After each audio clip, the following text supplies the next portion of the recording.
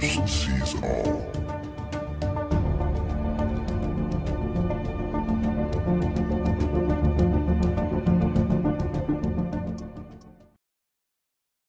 I want to start by saying thank you to each and every one of you who took the time to subscribe to this channel. Do you guys remember Comet Neowise? Oh, I missed anyways, the C2022 E3 ZTF. Is it long enough as a name? I wasn't able to capture it, but it would not have been as close as Neowise. But when Neowise went by, there's a lot of captures and things happen. This object turns. This object was going by Neowise, like side by side, then veered off, went by in front of it, seen with the infrared camera, and actually burned up. So while I was watching the comet Neowise not that long ago, I noticed a couple of objects in the sky. You want to talk about debris and crap flying around Earth? Yeah, there's lots of it. And some of the things that we capture are not all UFOs. That's why we analyze the characteristics of all the things. This is pretty cool. During the time I was filming Neowise at the back, like that's just, bugs and shit going by. That's another thing that infrared cameras capture, right? It's easy to tell people, oh, look, I got a UFO, I got a UFO. But once you capture about 100 or 1,000 of these captures and sightings, you're able quite easily to distinguish the differences on what's real and what's not debris, right? Like this. Here's two UFOs going close or across the tail of Neowise, going by one evening while I was filming it. Those are really cool captures. Why am I talking about comets and meteors and asteroids going by the sun? Well, because now, more than ever, we know that there are a lot of asteroids and debris around us. What's this? Yeah, this one only happened once. Check it out. So this object's going by, and I said, whoa, that's pretty big. And oh, look, it's tumbling. It's actually rotating itself as it's crossing the sky. In lower Earth, there's lots of rocks, guys, and I mean lots. And that's aside from the ones that they're not talking to us about. Here's an object going right across the sun.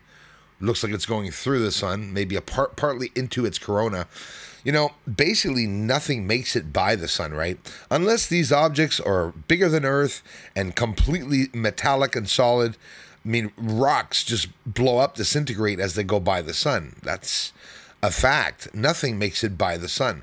And this sun in our solar system is attracting a whole lot of objects. And this was before the solar cycle 25, leading up to the time where they were saying that in 2025, the sun is going to be at its peak. So how much more of that rock is it going to haul into the solar system? They're finding planets in our solar system now. Is it because we have a better way of researching?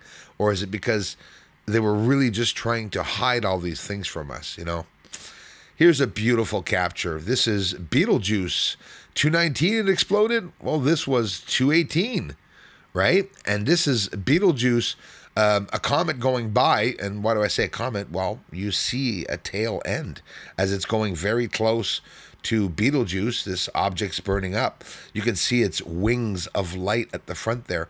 One of 6 times that I captured an asteroid or rock or comet with wings like that. It's absolutely incredible.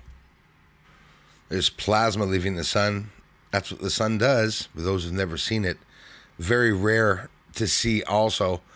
No matter what telescope you have, no matter what filter you have, if you have a lot of patience, you can sit there and wait for one of these rocks to spit out of the sun, and I tell you, it's going to happen. You can see it here. It's quite extraordinary. Nothing less than extraordinary, because it's events that are rare to capture this well. I keep staring at the sun, and I keep staring at it, not with my eyes to go blind, but with the infrared cameras even, and with the regular cameras, with the filters, always trying to change the wavelength to be able to see some of these objects, adjust the exposure.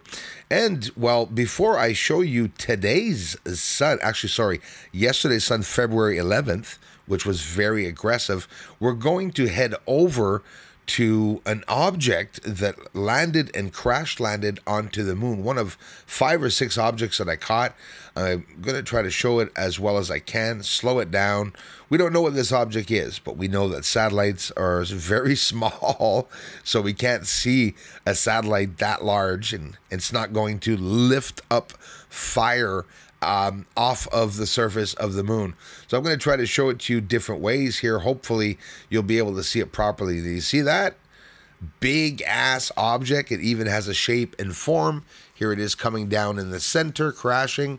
It'll crash over to the left here. You'll see what rises up. Watch what rises up off the surface. Boom. It doesn't look like much, but it's a lot. It's rising up off the surface of the moon. Watch it here come down at the end of the arrow there, and you can see its nose is on fire also. It's coming down fast enough, and it's going straight down into the moon. One of many objects I was able to capture hitting the moon, but you got to film it a lot, that's for sure. I mean, you have to really watch the moon to be able to see these things. And notice I was off of the side of the moon to be able to see it, but that, guys, is freaking humongous.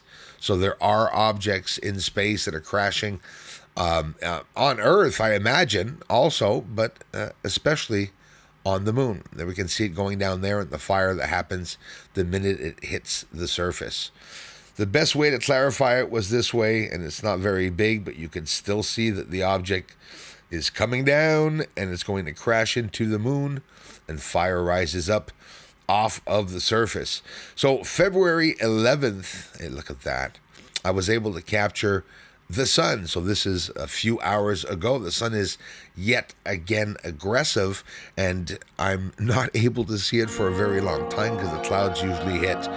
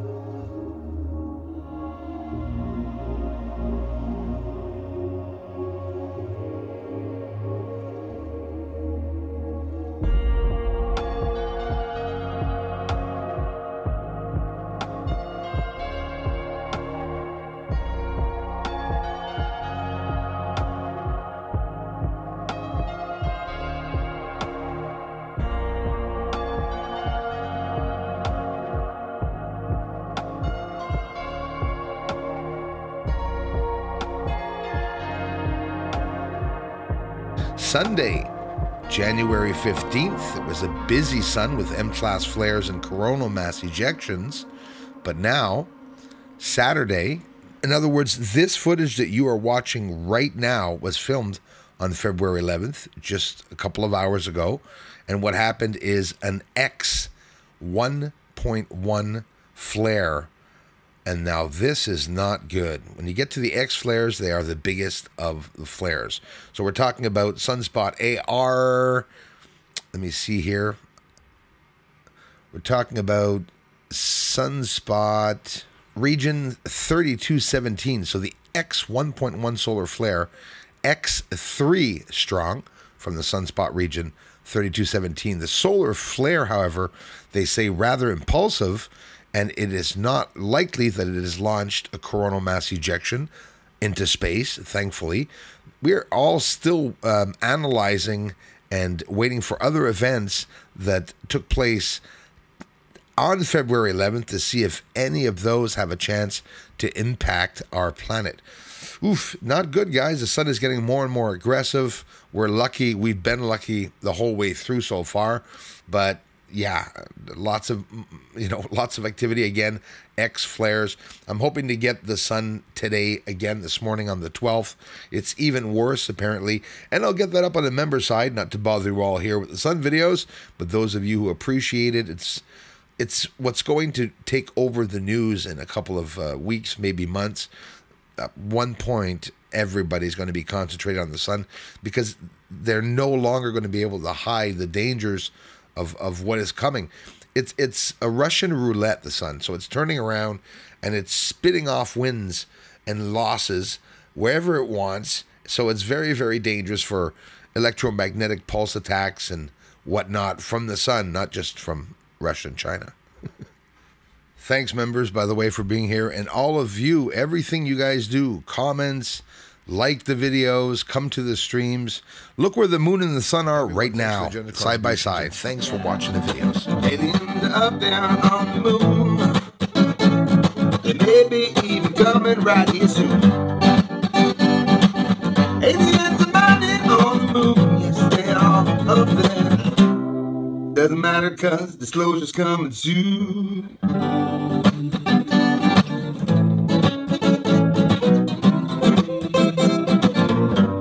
Disclosure's coming soon.